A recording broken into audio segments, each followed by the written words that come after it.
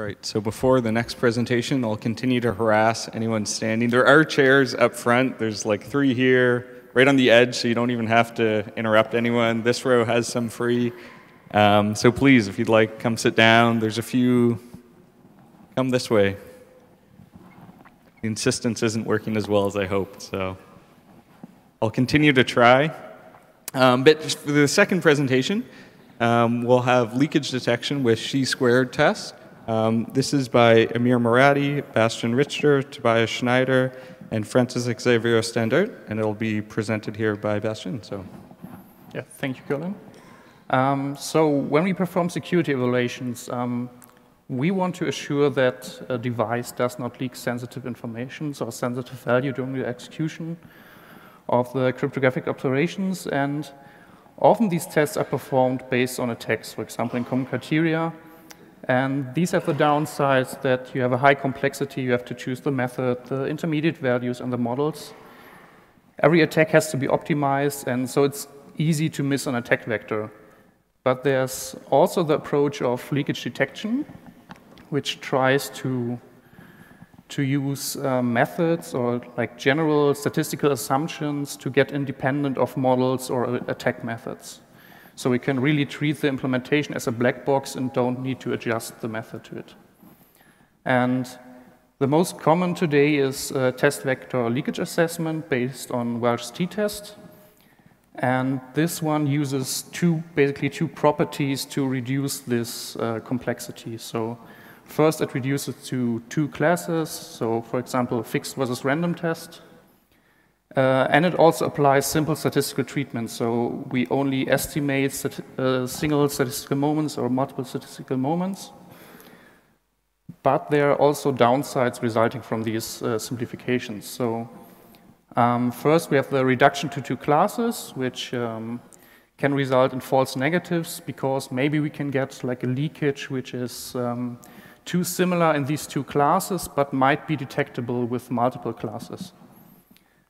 And also, because it only depends on separate moments, maybe the leakage is spread or distributed over multiple moments and cannot be detected with only looking at a single moment because there the leakage is quite small, but summing it up or comparing the multiple moments, the leakage might be enough to be detected or exploited. But the chi-square test can address these 2 issues. First, the chi-square test works with multiple classes, so we can use more classes than the 2 in the t-test. And also the chi-square test is based on the whole distribution. So we can detect leakage which is spread over the whole distribution and not only in single moments. So coming to our methodology, first, when we perform a fixed versus random test, we first sample 2 sets of traces, one with a fixed input, one with random inputs. And from these, we compute the histograms for each point in time of the 2 classes. And from there, we can go to the contingency table and compute our test statistics. A good point here is that the first part is actually the same as for the t-test when we used this fast leakage assessment presented last year here by Reparas et al. So we can save a lot of time during the computation and use like the same pre-computations as for the t-test. Yeah, this is one advantage of the chi-square test. We can use multiple classes, which works basically the same. We sample more sets than the 2, multiple sets, for example, for different fixed inputs. And then we just get more rows in our contingency table and can, again, compute our statistics. So the specific test we use here is Pearson's chi-square test of independence. And this one has the null hypothesis that the occurrences of the observations are independent. And from this, we can conclude if this null hypothesis is rejected, the leakage is informative, so we might have some leaking information. This is based completely on this contingency table of frequencies and not on some estimated moments, but on the sample distribution we got from our measurements. But there's one downside, so we have to always compute the p-values for the chi-square test because the degrees of freedom do not converge for the as for the t-test. So we have chosen p as t to the power of -5 for the later experiments, which is equivalent to the usually used threshold of t equals 4.5.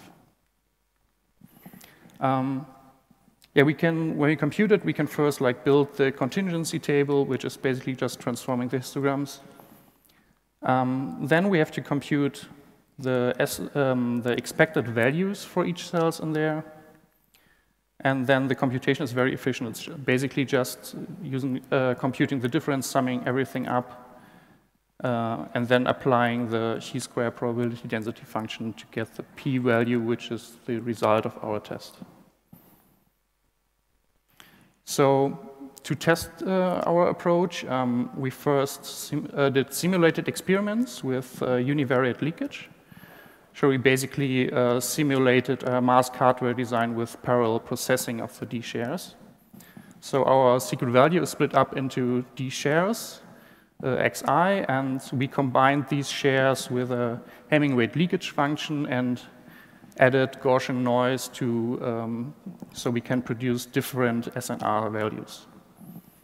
And when we test this with a fixed versus random test, we can see at the results that for the lower orders, the t-test actually performs better than the chi-square test. But with increasing orders in our test, order 3 and D4, we can see that the chi-square test improves, and we expect that the advantage gets even higher for increasing orders. The other parameter we have to test is the SNR, and there we can see that the advantage we saw before decreases with shrinking SNR,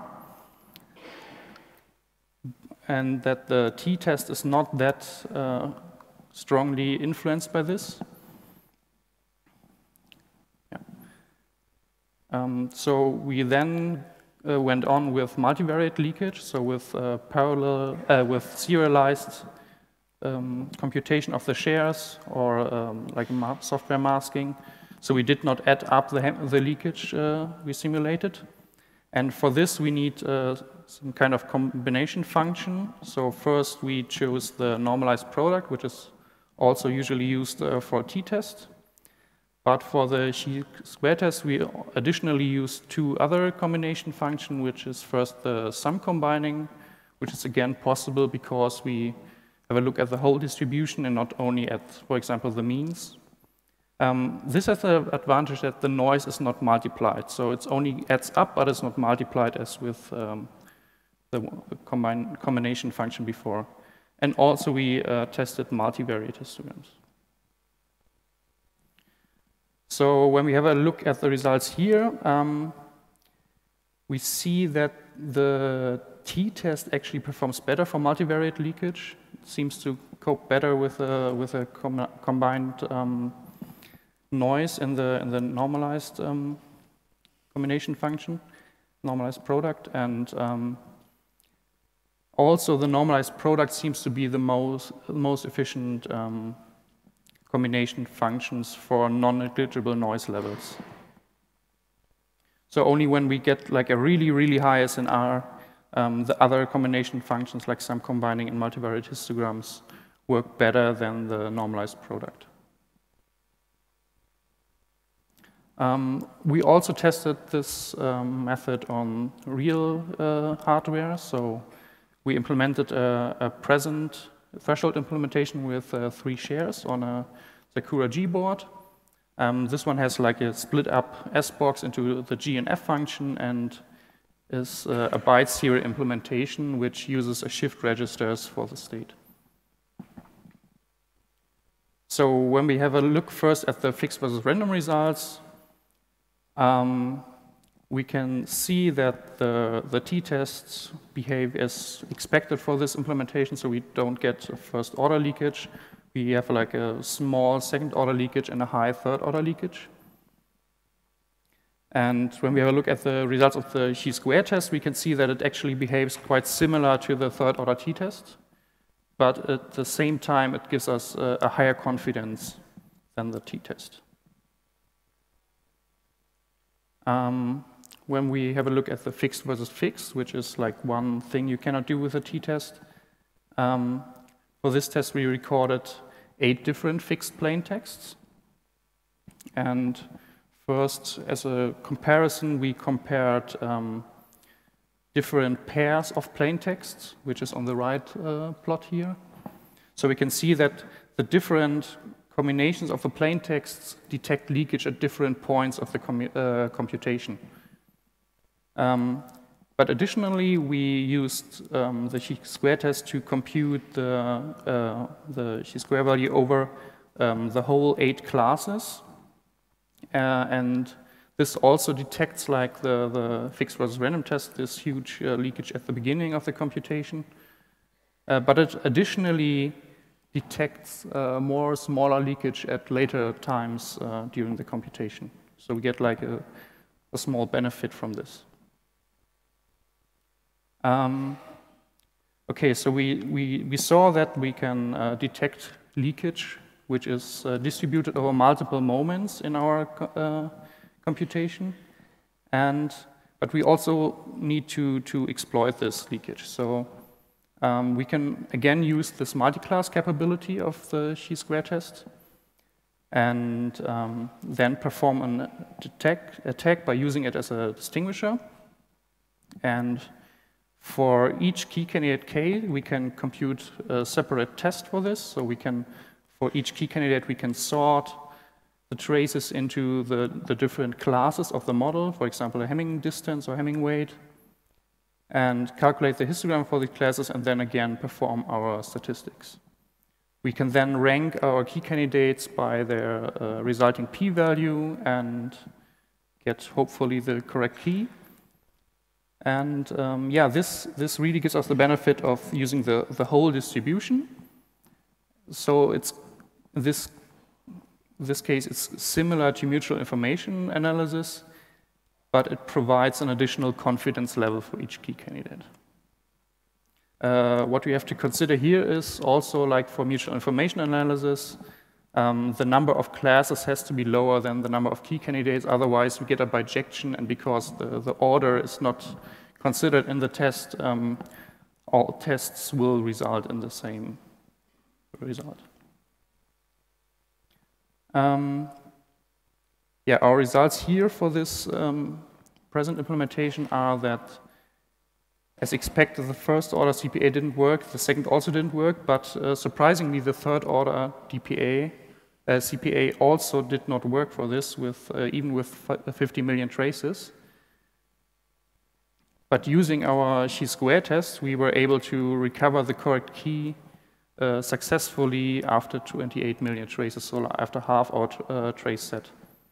So this really gives us a benefit of using like multiple orders or using the higher orders of the leakage.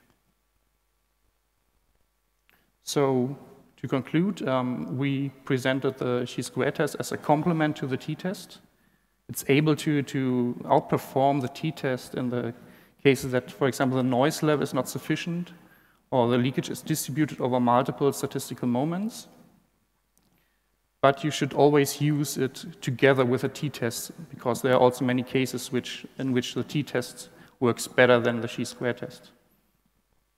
And so we propose to use the t-test as before to evaluate the security order, see if you reached the order you intended with the implementation, but also use the chi-square test to evaluate the noise level of the whole implementation, and to see whether your leakage is supported by enough noise and cannot be easily broken by switching to a higher order, for example. Thank you. Thank you. Thank you very much. So before questions, there are still seats open. People at the back, you can come forward. If you're standing, feel free. Lots of seats. Questions? We had one up here, I believe. Thank you for your lectures. So I have a question. How have you ever made the cases with the X-squared test that can cause the false positive?